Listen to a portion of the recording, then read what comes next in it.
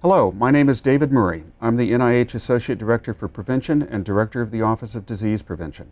I want to welcome you to Part 5 in our Pragmatic and Group Randomized Trials in Public Health and Medicine course. This is a free 7-part self-paced online course presented by NIH. We provide the slides for each module, a complete set of readings for the course, and guided activities for each module. This particular day, we're going to talk about examples of group randomized trials. The course is designed for faculty, postdoctoral fellows, and graduate students interested in learning more about the design and analysis of group randomized trials. It's also designed for program directors, program officers, and scientific review officers who need to know more about these designs. Participants should be familiar with the design and analysis of individually randomized trials and with concepts of internal and statistical validity, their threats, and their defenses.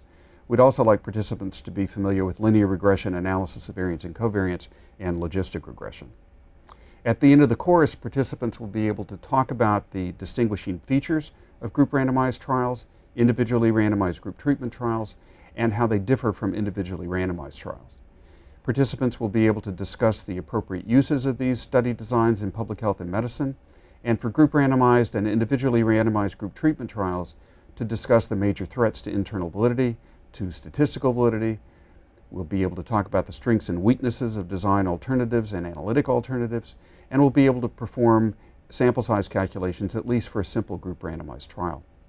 Participants will also be able to discuss the advantages and disadvantages of alternatives to group randomized trials for the evaluation of multi-level interventions. The outline of the course is shown here, and today we will focus on some examples of group randomized trials. The examples that I'm going to share with you today are from the Healthcare Systems Collaboratory. This is a project funded by NIH as a common fund project. These are funded as cooperative agreements. They're funded by a variety of different institutes and centers across campus, so they're not all from cancer or all from heart, lung, and blood. They're really spread out. There are 9 of them that are currently funded, and as it turns out, 8 are group randomized trials. This is not terribly surprising to me because pragmatic trials are often done out in the real world, working with existing systems, and so very often employ group randomized trials designs. The 8 that use the group randomized trial design are listed here in terms of the outcome that they're focused on.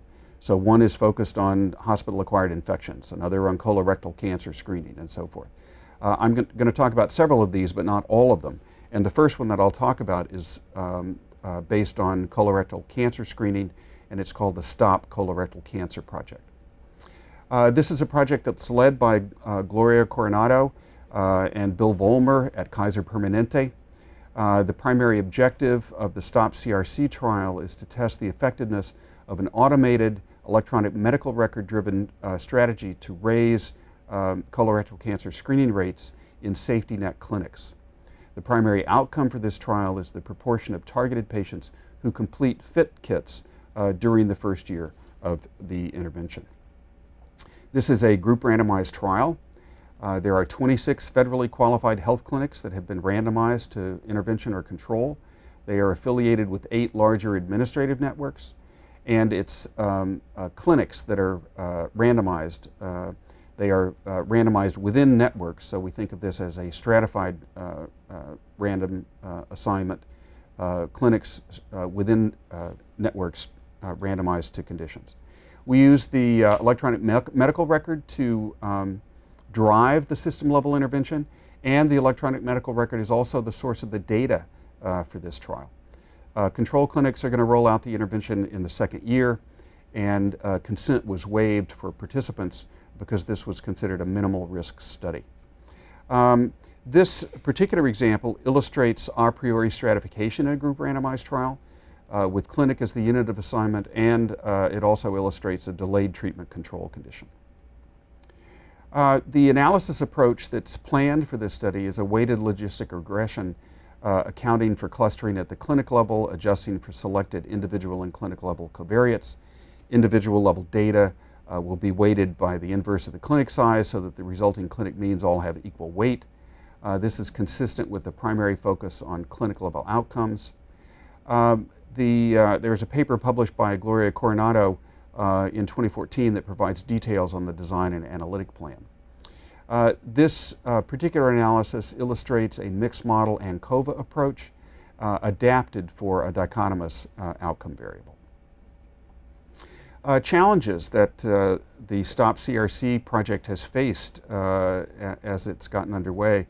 As it turned out, there was going to be overlap of year 1 measurements and year 2 intervention rollout for control clinics, so that had to be addressed. The use of real-time electronic medical record tools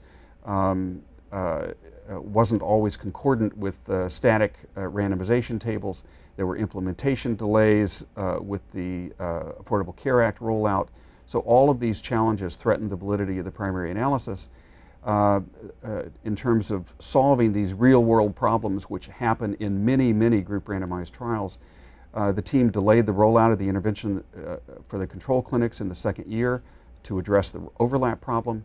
They formulated a variety of sensitivity analyses to try to overcome lags in startup and so get a more accurate estimate of the true intervention effect.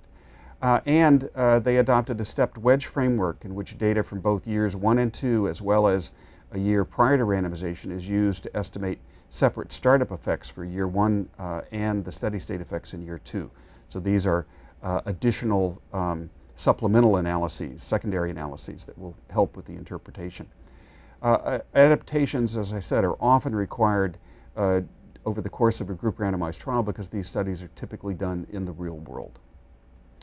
The next example that I want to talk a little bit about is the chronic pain management study, or PACT, and the primary outcome here is chronic pain management. This is a project headed up by Lynn DeBar. The biostatistician is again Bill Vollmer. This is another project from Kaiser. The primary objective is to test whether an integrated pain management program that's embedded within primary care will be effective in reducing pain, reducing opioid use, improving or reducing healthcare utilization, and improves function for patients who have a condition that involves chronic pain. This is a very timely project given all the interest these days in opioid use, so it's of interest to an awful lot of people. The primary outcome is the trajectory of change in self-reported pain scores over the first 6 months of the intervention. So this is a different kind of outcome. It's a slope that's being estimated using data, and then we estimate a slope for each person and compare those across groups and across conditions to see if there's an intervention effect. This is an example of a stratified group randomized trial. The strata are the 3 regions of the Kaiser Permanente health plan. Physicians are the unit of randomization in this study, not clinics, but physicians themselves. The electronic medical record is used to screen and identify potentially eligible patients. The potential patient lists are then vetted with their primary care providers, and verbal consent is obtained from patients prior to randomization. This is another study that illustrates the stratified group randomized trial, and in this case we have the physician as the unit of assignment. In the first example we had clinic as the unit of assignment. The analysis plan is a 2-stage approach. The first stage would calculate a slope in individual pain scores for each patient. Then those slopes would be analyzed using a mixed model ANCOVA, adjusting for selected individual and cluster level variables, including baseline pain score. And there's a paper from Lynn DeBar published in 2012 that provides details on the rationale for this approach. This analysis plan illustrates a 2-stage analysis, also reflects regression adjustment for covariates, an approach that's very common with group randomized trials. Challenges that the PACT study faced, part of it was weaving a very complicated multimodal intervention into the fabric of the usual care in the intervention for the intervention providers. Everyone was doing lots of different things that they hadn't done before, so the study involved redeploying or hiring new clinical staff for intervention roles that weren't necessarily well aligned with the existing health plan structure or the traditional activities of the office. This study expanded the use of the electronic health record. There was a challenge creating a scalable training model. Costs are often an issue. IRBs are often also challenging. We think that that situation is going to get easier going forward because pretty soon multi-site trials are going to require, at least funded by NIH, require a single IRB rather than multiple IRBs. These kinds of challenges just reflect the fact that pragmatic trials are not easily, especially if you're doing something for the first time in a new system with new methods, and the PACT team had to work on a lot of these issues out. They adapted the intervention structure to accommodate the clinical workflow. They had to redefine some clusters by grouping PCPs together due to smaller than expected numbers of consenting patients for some providers. They had to delay the startup in some regions until the systems were ready. They had to shift some of the sample size between regions to reflect what was possible. So there was a variety of adaptations that were required to adapt to the circumstances that they found. As the next example, I want to describe the TSOS project. This involves management of post-traumatic stress disorder in trauma patients. This is a trial directed by Doug Zatzik, and the biostatistician is Pat Haggerty. All of these folks are at the University of Washington. The primary objective is to explore the intervention effect in patients with pre-injury chronic medical conditions, and the primary outcome is post-traumatic stress disorder symptoms. This study is using a stepped wedge design. Now, we haven't talked in much detail about stepped wedge design, so I'll pause and give you a little more information on this one, this kind of design. A stepped wedge design has a series of groups that are going to receive the intervention. Groups are selected in random order to receive the intervention following a baseline period. So all of the groups provide baseline data, all of the groups provide intervention data. Over the course of the study, in a stepped wedge fashion, the intervention is introduced into all of the groups.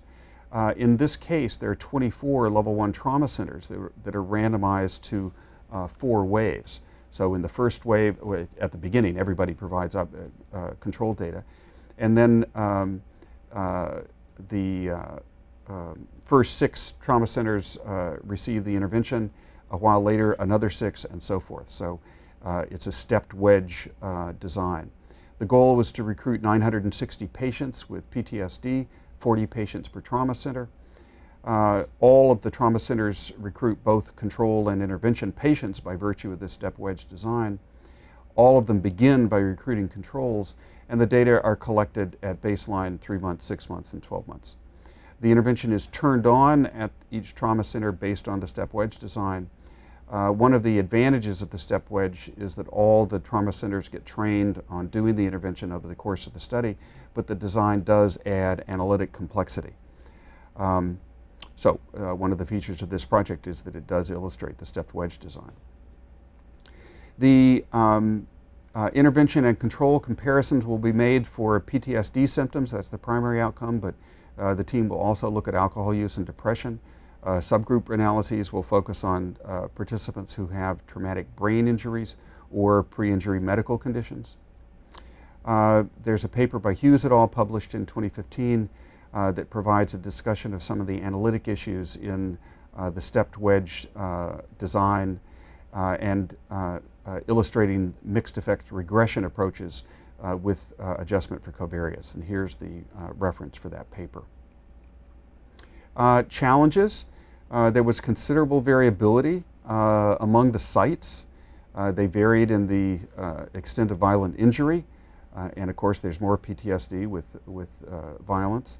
The sites varied on a variety of other characteristics. The stepped wedge design actually helps with this variability. Implementation challenges. The American College of Surgeons mandated activities for PTSD screening and intervention, so all the sites do want training. The solution, as I said, the stepped wedge design actually addresses the site variability by providing the intervention in every site, so that every site contributes both control and intervention observations. the team dealt with the requirement from the professional society by providing the training to all of the sites, at least by the end of the study. Another example that I want to talk about is a study called PIECES. This is a project that focuses on management of chronic conditions, multiple chronic conditions. It's run by Miguel Vasquez, and Chul An is the primary statistician out of the University of Texas Southwestern Medical Center. The primary objective of this study is to evaluate the management of patients with chronic kidney disease, diabetes, and hypertension with a clinician support model that's enhanced by technology support, and that's the PIECES intervention, compared to standard of care. The primary outcome is 1 year all-cause hospitalization among participants that are in the trial. This is an example of a stratified group randomized trial. They have 4 healthcare systems with almost 250 clinics and more than 35,000 patients who are available for the study. Within each healthcare system, clinics or practice sites will be randomized to either PIECES or standard care, and every patient assigned to a particular clinic or practice site will get the treatment based on the randomization of the clinic or practice site. As I said, this illustrates the stratified group randomized trial design. In this case, the clinic or practice site is the unit of assignment. The primary analysis in PIECES will be the generalized Mantel-Hansel testing procedure published in a paper by Alan Donner in 1992. This procedure will be applied to detect any difference in hospitalization rates between PIECES and the control condition. Secondary analyses will use model-based methods, mixed model logistic regression to assess intervention effects on hospitalization rate, controlling for clustering in patient and other covariates, Cox models to assess the intervention effect on time to hospitalization with the shared frailty to control for clustering. This study illustrates the use of a non-parametric approach to the primary analysis and model-based approaches to secondary analysis. Challenges faced by the PIECES project are summarized here. There was a challenge getting consent waivers, but that was worked out. There was a challenge with the heavy workloads among the participating centers, streamlining the clinical workflow at each of the sites. Certainly there were competing priorities for a variety of things, but especially with some of the technology development that was required for this project. There was a slow approval process at one of the study healthcare systems that slowed things down, and then there was training of all those PCPs and staff at each of the sites.